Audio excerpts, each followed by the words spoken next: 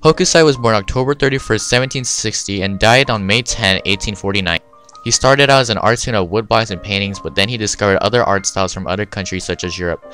The style he learned was shading, coloring, and realism, and also landscape perspective. He introduced all these elements into woodblock and ukiyo-e art, and revolutionized and invigorated Japanese art. Hokusai was born to an artisan family in the district of Edo, whose father was a mirror maker that created mirrors for the shogun. His work focused on landscapes and daily life. The Great Wheel of Kanagawa is his most famous work and most best recognized works of Japanese art in the world. This work is part of Hokusai's series called 36 Views of Mount Fuji. It includes 36 works of Hokusai and an additional 10 that were added. The picture depicts a colossal wave threatening boats on the coast of the prefecture of Kanagawa. Later, after his death, 4 years, came foreigners that discovered his works and became well known in the world.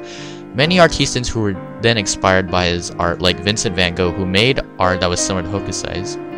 Hokusai had more than 30 pen names and 30,000 artworks that were credited back to him. This is what I have to say about Hokusai.